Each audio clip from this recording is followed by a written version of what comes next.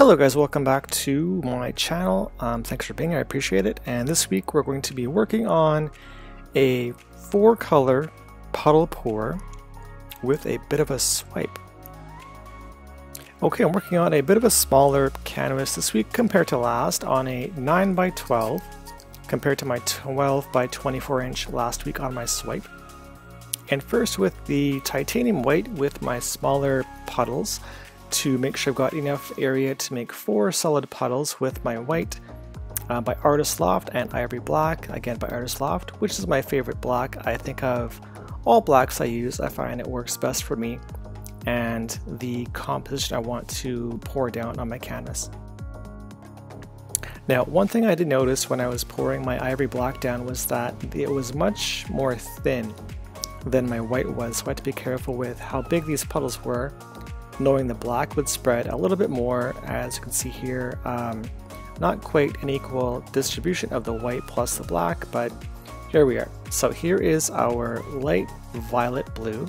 That is a very pretty color, and my idea here this week was to layer my whites and blacks as well with some nice bright colors, being blue here as my first base, and we'll move into our next color in a sec here.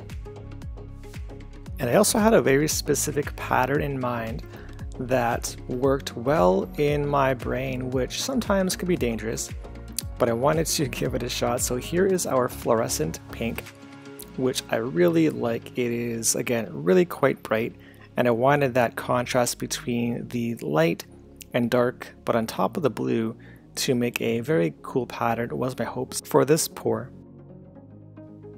Now for this pour I decided to use my Liquitex paints in comparison to my Artist Loft, which I normally use week to week. So these paints I find are a bit more thick generally than Artist Lofts are, which is fine. My paint ratio is about 1 ounce paint to approximately 2 to 3 ounces of medium, and just under an ounce of Floetrol. And now with my pattern, I decided to stick with a consistent blue pink pattern. I thought about going for a blue pink, then pink blue in opposite corners, because I wanted to try to capture the good contrast between the white, titanium white, and also the ivory black. But I decided to stick with the, again, just straight up blue pink in all 4 corners, which worked just great. Now in hindsight, looking back on this pour, I had way too much paint on the smaller canvas compared to what I needed, so I think I wound up being around the 8 to 10 ounce marker in total paint volume, which was way too much, but we'll see how it works out. And as I wrap up this pour here for the puddles, I actually really enjoyed this pattern.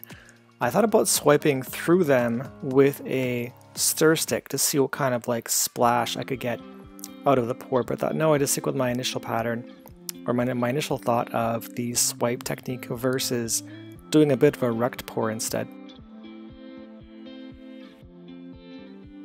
And now with my cell activator, I decided to go with my Amsterdam titanium white again, which works very well, but I wanted to try to pour it on the canvas instead of using my palette knife to swipe through to see how this worked out, because I was curious if paint on the canvas worked equally as well as paint on a palette knife.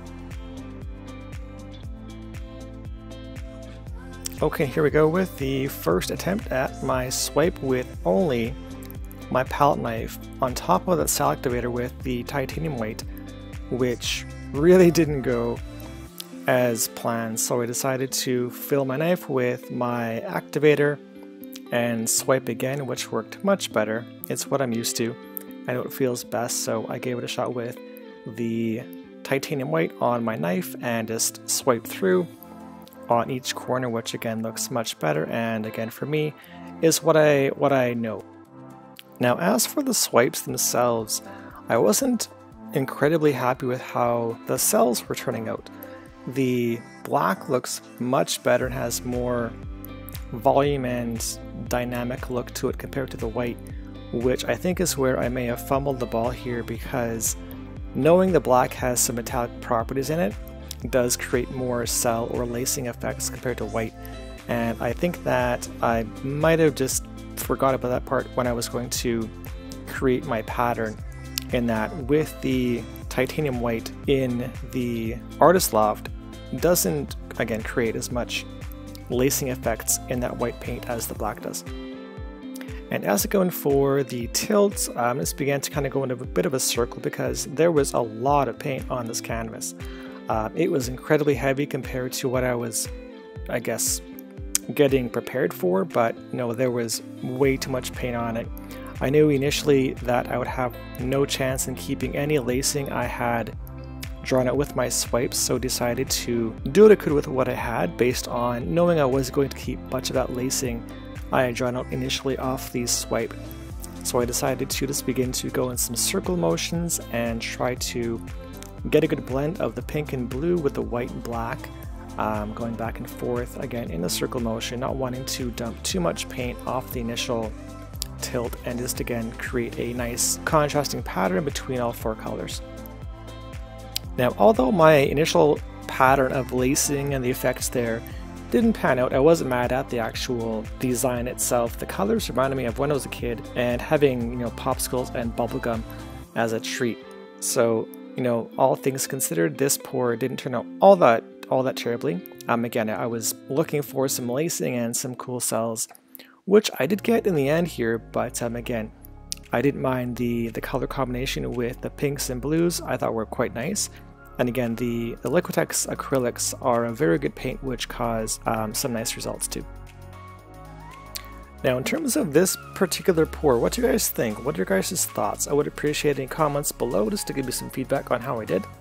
Now, again, I began with a bit of a lacing idea in my head, which didn't pan out, but ultimately I think it turned out okay. And as we kind of wrap up here with the tilting, I do wind up with some nice lacing in both corners, which I found to be quite interesting. The titanium white by Amsterdam works quite well as a cell activator, and again, although not what I was looking for entirely, did turn out quite nice, so I'm pretty happy with it. But again, any thoughts below would be appreciated. Now, as I finish up this tilt here, if you have enjoyed this video, please consider clicking that like button to help this video spread to more people who may enjoy it, and also to those who may enjoy this kind of content. So again, if you have liked this video, click that like button, I would appreciate it.